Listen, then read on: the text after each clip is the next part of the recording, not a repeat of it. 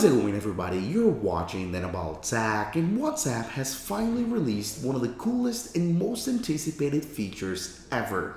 And today I'm gonna show you what it is, because now you can finally remove the online status of WhatsApp, meaning that you can be online, you can be using WhatsApp, you can be navigating on the app, no problem, but the other person won't be seeing this, the online status, meaning you'll be able to be online using the app, as I said, but for the other person, you'll be offline. They won't be able to see anything here, so you'll be invisible.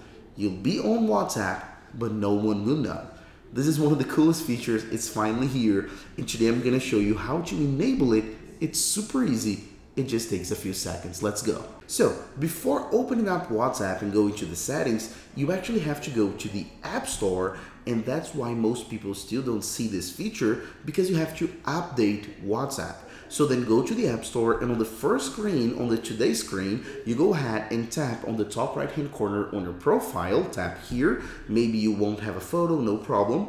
And then you're gonna scroll down, and right here you see all your apps that need to be updated or that were updated recently. In order to actually update this list, you have to go to the top and pull all the way down on this page. So pull all the way down, and as you see the spinning wheel, it means it's thinking, and as you can see here, it found more apps to be updated. In my case, a few apps right here. What you're gonna do here is go ahead and look for WhatsApp.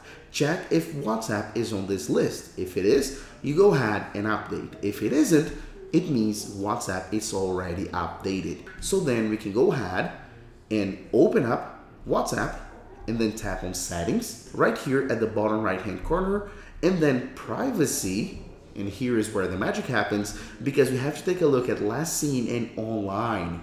Tap there, first option, and right here we have two categories, two sections. We have the who can see my last seen. You know what last seen is, right? Last seen is an old feature. So then you have the last seen status, and then you can choose if you want people to see it or not. In my case, I've always had it for nobody, so nobody could see when I was last online. And right here we have what matters in this video, which is who can see when I'm online. So that's the online status.